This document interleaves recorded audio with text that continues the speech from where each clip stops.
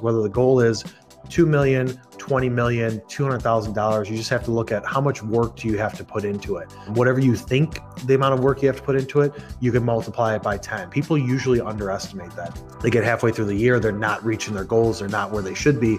Each deal is worth X amount of dollars, potential X amount of dollars on average, from a marketing qualified lead, MQL or SQL, sales qualified lead, to an actual customer. How many people do I have to talk to before I get a quote opportunity?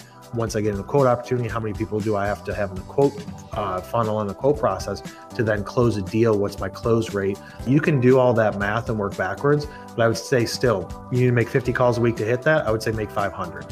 You need to send out 20 emails. I would say 200. You need to connect to 1,000 people on LinkedIn. Try and connect with 20,000 people. Nothing bad is going to come from you 10xing the amount of work that you have to put in to get that end goal.